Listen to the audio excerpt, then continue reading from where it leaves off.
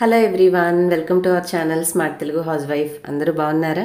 So ఈరోజు నేను ఒక చక్కటి స్నాక్ రెసిపీ, పేరు చెప్పంగానే ఎవ్వరు కూడా కాదు అనలేరండి. అదేంటంటే కుర్కురే. కుర్కురే అంటే మనందరికీ ఇష్టమే కదా.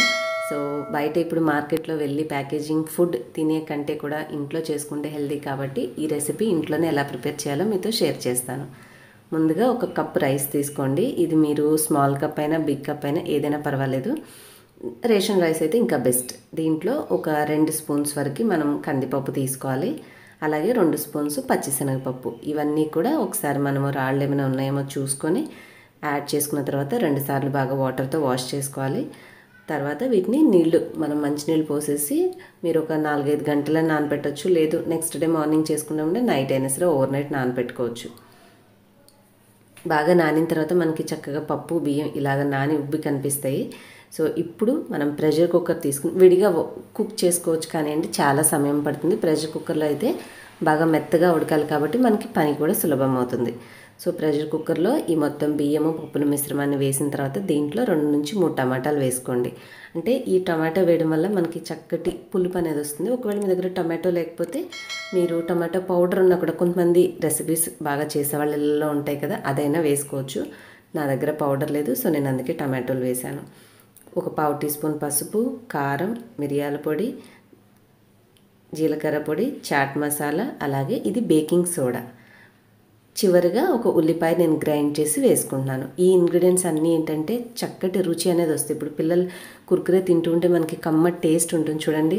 సో ఇవన్నీ రావడానికి కారణం ఏంటంటే అవి కుక్ చేసేటప్పుడు మనం ఈ ఫ్లేవర్స్ అన్నీ కూడా యాడ్ చేసేస్తామన్నమాట. సో ఇవన్నీ కూడా ఒకసారి బాగా కలిసేలాగా కలపండి. నేను ఉప్పు కూడా వేసేసాను.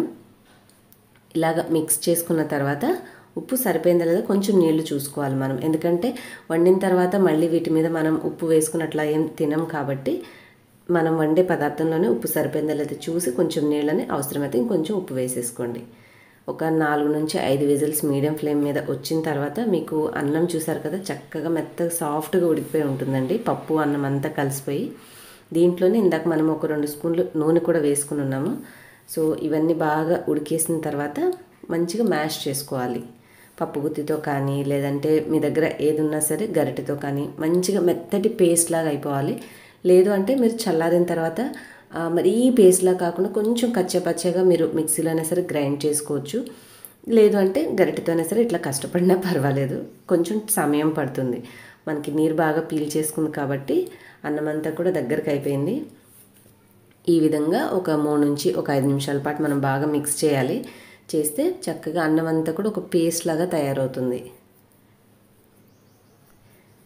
పిల్లల కోసం మరి ఇంత మాత్రం కష్టపడాలి కదా. రెడీమేడ్గా ఒక 5-10 రూపాయలు తెచ్చేసేయడం చాలా ఈజీ మనకి. కానీ దాని వెనకాల మనం ఇంట్లో చేయాలంటే చాలా పెద్ద ప్రాసెస్ ఉంటుందండి. సో ఇప్పుడు అన్నం అంతా బాగా మెత్తగా మ్యాష్ చేసుకున్నాక దాంట్లో ఒక 3 నుంచి 4 స్పూన్లు కార్న్ఫ్లోర్ వేసుకోండి. ఇది మనకి పిల్లలు తింటుంటే క్రంచీగా కర్కర్మని సౌండ్ వస్తే చూడండి, ఆ క్రిస్పీనెస్ ఇవ్వడానికి హెల్ప్ అవుతుందన్నమాట. సో ఇప్పుడు ఈ కార్న్ఫ్లోర్ అంతా కూడా మన ఈ అన్నం మిశ్రమానికి బాగా కలిసేలాగా మిక్స్ చేసుకోవాలి. ఇక్కడ మనం ఒక్కొక్కసారి ఏంటంటే వాటర్ ఎక్కువ విజిల్స్ మనం చూసుకోకొచ్చేస్తే నీళ్ళన్నీ ఎగిరిపోయి ఉంటాయి కదా, అలాంటప్పుడు ఇంకొంచెం నీళ్లు వేసుకోండి. మీరు కుక్ చేసుకున్న అన్నంలో నీళ్లు ఉండి తిప్పుతుంటే మెత్తగా తిరుగుతూ ఉంటే నీళ్లు వేయాల్సిన అవసరం లేదు. నేను వండిన ఈ కుక్కర్లో నీళ్లు చక్కగా సరిపోయి విజిల్ అంతా వచ్చేసి ఆవిరి అయిపోయినాయి కాబట్టి నేను కొంచెం కార్న్ఫ్లోర్ కలుపుకోవడానికి కాసిన నీళ్లు కలుపుకొని ఇట్లాగా బైండ్ చేసుకుంటున్నాను. ఈ విధంగా సరిపడా నీళ్లు ఇలాగ మనకు చక్కగా తిప్పుకుంటే తిరిగేలాగా ఉండాలన్నమాట అన్నం ముద్ద. సరిపడా నీళ్లు వేసేసుకొని బాగా మిక్స్ చేసుకున్న తర్వాత కొంచెం సేపు మళ్ళీ దీన్ని వండుకోవాలి మనం. ఇప్పుడు స్టవ్ మీద పెట్టి హై ఫ్లేమ్ కాదండి, ఒక్క 1/2 నిమిషం పాటు హై ఫ్లేమ్ ఉంచండి. మనకి అన్నం అనేది వేడెక్కుతుంది. ఆ తర్వాత చిన్న మంట మీద అంటే సిమ్లోనే పెట్టుకొని నిదానంగా కుక్ చేయాలన్నమాట. స్లో మంట మీద ఒక 3 నుంచి 4 నిమిషాలు కుక్ చేస్తే ఈ కార్న్ఫ్లోర్ అంతా మనం వేసింది కూడా ఉడికి మనకి పచ్చివాసన పోయి చక్కగా అన్నంతో పాటు మిశ్రమంలాగా కలిసిపోతుంది. సో ఇంత ప్రాసెస్ మనం వెనక కనుక చేసుకుని ఒక్కసారి ఇవి తయారు చేసి స్టోర్ చేసుకుంటే మన ఇంట్లో మన పిల్లలు ఎప్పుడు కుర్కురే కావాలంటే అప్పుడు షాప్ దగ్గర పరిగెట్టాల్సిన అవసరం లేకుండా మనమే వాళ్ళకి చేసి పెట్టేసేయచ్చు. చాలా హ్యాపీగా వాళ్ళు తింటూ ఉంటే మనకి ఇంకా సంతోషంగా ఉంటుంది. సో ఇప్పుడు ఎండాకాలమే కాబట్టి మీకు ఏ ప్రాబ్లం ఉండదు, మంచిగా వీటిని తయారు చేశాక ఎండబెట్టేసి స్టోర్ చేసుకోవచ్చండి. ఇలాగా ముందైతే చక్కగా కార్న్ఫ్లోర్ మిశ్రమం అంతా కూడా ఉడికేలాగా బాగా కలుపుకుంటూ ఉండాలి అడుగంటకుండా.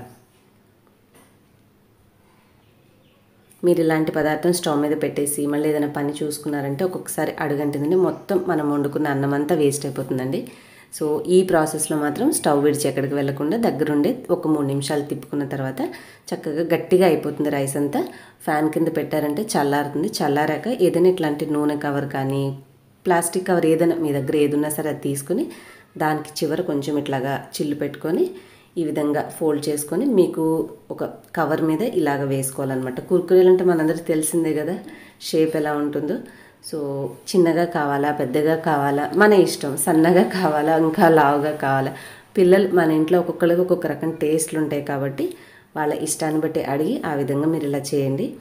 ఇదేంటంటే మనకు కొంచెం షేప్స్ పర్ఫెక్ట్గా అనిపించట్లేదు కదా, అంటే కొంచెం మనం ఇట్లా ప్రెస్ చేస్తూ ఉంటే బరకగా కనిపిస్తున్నాయి. కాబట్టి నేనేం చేశానంటే మనకి అచ్చు షాప్స్లో కొనుక్కుంటే కుర్కురే ఎలా ఉంటాయో అలా షేప్ అనిపించలేదు నాకు ఫస్ట్ ఈ విధంగా వేసేటప్పుడు. తర్వాత ఏం చేశానంటే ఈ ప్రాసెస్ అంతా అయిపోయాక ఇంకొంచెం వేరే పని చేశాను.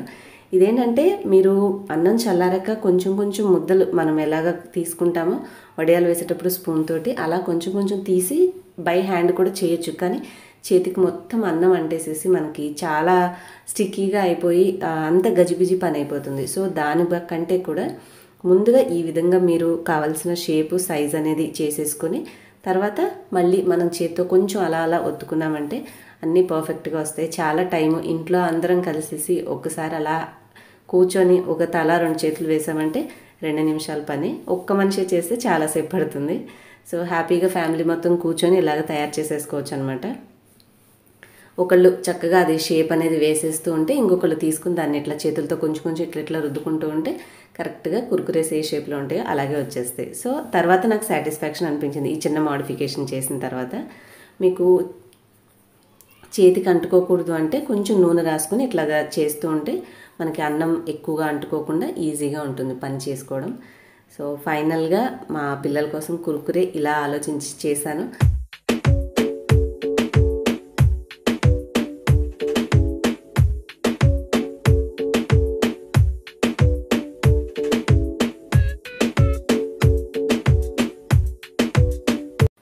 సో చూసారు కదండి, పర్ఫెక్ట్గా నేను ఆల్రెడీ రెడీ చేసినవన్నీ కూడా కుర్కురే షేప్లోకి తీసుకొచ్చేసాను. ఇలా అయిపోయిన తర్వాత వీటిని మంచిగా ఎండపెట్టుకోవాలి. ఇప్పుడు ఎండాకాలమే కాబట్టి ఒక 2-3 రోజులు మనం బాగా గలగల్లాడేలాగా వడియాల్లాగా ఎండపెట్టేసుకుంటే మిగిలిన పిండి అంతా కూడా చేసుకొని మీరు స్టోర్ చేసుకోవచ్చు. పిల్లలు ఎప్పుడు కావాలంటే అప్పుడు ఇప్పుడు మనం ఆయిల్ పెట్టుకుని ఎట్లా డీప్ ఫ్రై చేస్తున్నామో అలా చేసేసుకోవచ్చు. ఏంటంటే మనం ఏదైనా రెసిపీ చేసినప్పుడు వెంటనే అవి ఎలా ఉంటాయో టేస్ట్ చేయాలని పిల్లలకి ఇంట్రెస్ట్ ఉంటుంది కాబట్టి నేను కొన్నింటిని మా పిల్లలకి ఇప్పటికిప్పుడే ఫ్రై చేస్తున్నాను. మీరు సేమ్ ప్రాసెస్ ఇలా చేసిన తర్వాత వీటిని చక్కగా డాబా మీద పెట్టేసి ఎండబెట్టేసుకోండి.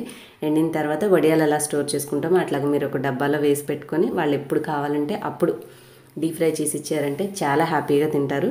మనము ఫ్రై ఇప్పటికిప్పుడు చేసుకోవాలనుకున్నా లేదంటే డాబా మీద తీసుకెళ్ళి మీరు అవన్నీ పెట్టుకునేటప్పుడు అంటుకోకుండా ఉండాలన్నా కొంచెం కార్న్ఫ్లోర్ మనం ఆ స్టిక్స్ మీద ఈ కుర్కురేల మీద మనం చల్లుకుంటే ఏమవుతుందంటే అవి ఒకదానికొకటి అంటుకోవు. సాఫ్ట్గా ఉండడం వల్ల అప్పటికప్పుడు మీరు ఫ్రై చేయాలనుకున్నప్పుడు ఏంటంటే నూనెలో వేస్తే అతుక్కుపోతాయి. కాబట్టి కొంచెం కార్న్ఫ్లోర్ కోటింగ్ చేసుకున్న తర్వాత డీప్ ఫ్రై చేసుకోండి. పైన క్రిస్పీగా ఉంటాయి, లోపల సాఫ్ట్గా సూపర్గా ఉంటాయి. నార్మల్గా అయితే చక్కగా రెడీ అయిపోయిన వాటన్నిటిని కూడా కూర్చొని మనం డాబా మీద ఎండబెట్టేసేసుకొని మామూలుగా డీప్ ఫ్రై చేసుకుంటే సూపర్ క్రిస్పీగా చాలా అంటే చాలా బాగుంటాయి. మనం షాప్స్లో తెచ్చుకున్న కుర్కురేలు ఎలా ఉంటాయో అచ్చు అట్లాగే ఉంటాయి అన్నమాట. సో మరి ఈ 2 వేస్లో మీకు ఏది బాగా నచ్చిందో నాకు కామెంట్స్లో చెప్పండి. అలాగే మరి ఈ వీడియో నచ్చితే తప్పకుండా మీ ఫ్రెండ్స్ అండ్ ఫ్యామిలీతో కూడా షేర్ చేయడం అలాగే లైక్ చేయడం మర్చిపోకండి. ఇలాంటి మంచి మంచి రెసిపీస్ అండ్ టిప్స్ నా వ్లాగ్స్ మీరు చూడాలనుకుంటే స్మార్ట్ తెలుగు హౌస్ వైఫ్ ఛానల్ని కూడా సబ్స్క్రైబ్ చేసుకొని పక్కన వచ్చిన బెల్ కూడా యాక్టివేట్ చేసుకోవడం మర్చిపోకండి. మీరు ట్రై చేశాక ఆ పిక్ని నాతో ఇన్స్టాగ్రామ్లో షేర్ చేయండి. చూసారా, ఇప్పటికిప్పుడు తయారు చేసి ఫ్రై చేసుకున్నా కూడా ఎంత పర్ఫెక్ట్గా కుర్కురేలు అనేవి రెడీ అయిపోయాయో. సో ఈ సమ్మర్కి అలాగే ఈ లాక్డౌన్ టైంలో పర్ఫెక్ట్ రెసిపీ అనమాట. దీనికి ఇంకొంచెం టేస్ట్ యాడ్ చేయాలంటే చివరిలో కొంచెం మనం కారం అనేది వీటి మీద చల్లుకోవచ్చు. ఇంకా స్పైస్ పౌడర్స్ మీకు వెల్లుల్లి పౌడర్ ఇట్లా ఉంటాయి కదా, అవి కూడా చల్లుకుంటే ఇంకా ఫ్లేవర్ఫుల్గా చాలా బాగుంటాయి. తప్పకుండా ట్రై చేయండి. ఇంకొక మంచి రెసిపీతో నెక్స్ట్ వీడియోలో మళ్ళీ కలుస్తాను. Till then bye. Thanks for watching.